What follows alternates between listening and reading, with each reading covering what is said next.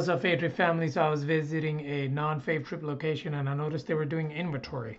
In our gas stations, inventory happens in a few scenarios. One, if the owner is trying to make sure there's no shrinkage in inventory, that nobody's stealing, whether employees, customers, and vendors.